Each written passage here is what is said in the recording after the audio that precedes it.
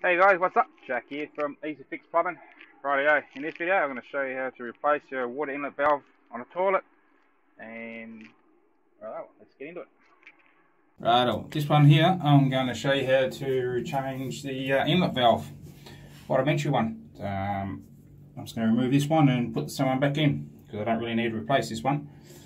Rightio, first off, obviously turn the water off, and then what you want to do is just drain your tank.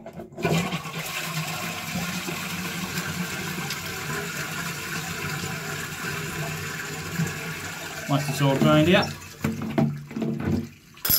take this what beer out to the other side here, maybe. Stick underneath there like that.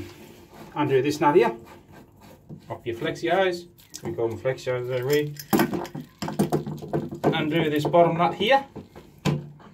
Now you will get water dripping out because most times the the plunger rubber here and all that is going to sit. It's going to hold water in the tank in here. So this will sit a fraction lower. So you can put a bucket down underneath here to catch all the excess water. Basically just undo the nut like that, and as I told you, doesn't worry about here because this is my old shitter in the back in the shed for the guys and everything before we have a few beers. And yeah, this is a Performer float valve. It's all plastic.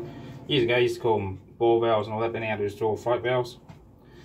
They have a little filter up in here. You can remove that if you want. I do, because the water's pretty hard here. They just clog up with calcium within a while. The beauty we like about these ones is they're so simple to adjust, and what you do is this little lever here, just flick it up and it adjusts, well, up and down like that, and that's it.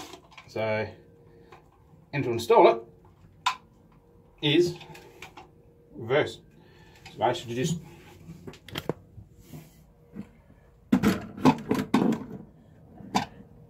drop it down. Probably can't see shit there.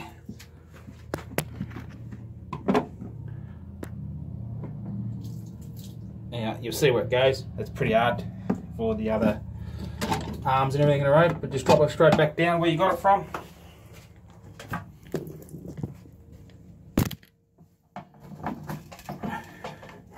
Do your nut up. It's pretty straightforward, really.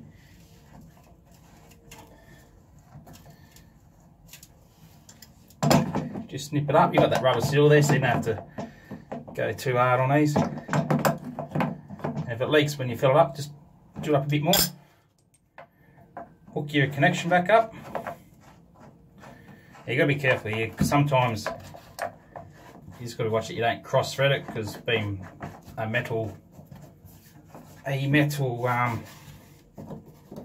nut on a plastic is easy to strip or cross thread. Just nip them up like that. Turn the water on.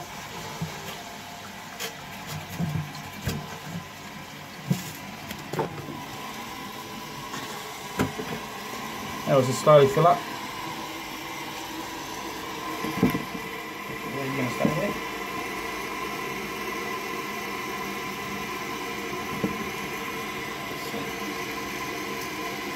Right, so that's filling up now. You can see the water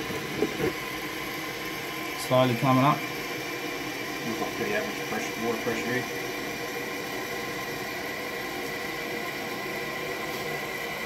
So that's what I like about this. Like that little button is just here, and all you can do is just to adjust it, lift it up, and you can just push it up and down wherever you want.